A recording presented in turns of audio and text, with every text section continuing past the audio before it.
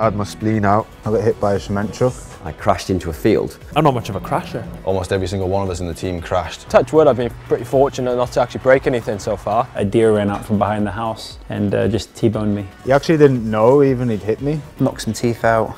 It was all, had some gravel in there, which bizarrely a couple of years ago a little bit of gravel came out of around my eye. The doctor came in and said what I'd done, and I was just like, well, all right, whack it in me. Next thing I sort of knew was the handlebars had come off the ground like that. You've ruptured your spleen, and if it keeps bleeding, you're going to die.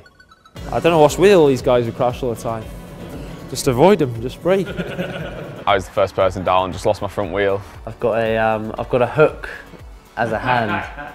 Well, it looks pretty nasty, really. I was actually riding to the podium to pick my prize up and fell off in the car park right in front of the podium, right in front of everyone. So that was probably a bit of an embarrassing one, really. Scars aren't really the worst problem. The worst problem for me are tan lines. My bike snapped. Well, didn't stab me in the leg, but caught my leg. I still got like a little bit of black something. And when I was a kid, I'd convinced myself it was a piece of carbon fibre. Like almost every single one of us in the team crashed. I remember Bruce Edgar ended up through a barbed wire fence.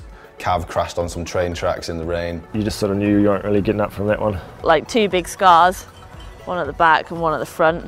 They took a nerve out of my leg, and then like put it in the front and back of my shoulder. Snapped my collarbone in 3 places and just like that. The guy that was running the race thought it was a good idea to park his car about 25 metres after the finish line, so I'm travelling at 50k now straight into the back of his car. Flew over that, broke my bike in half and smashed my teeth out. And I was turning round a corner, lost the front end a little bit, and I punched a rock. Looked at my hand and my finger was poking out of my glove like this.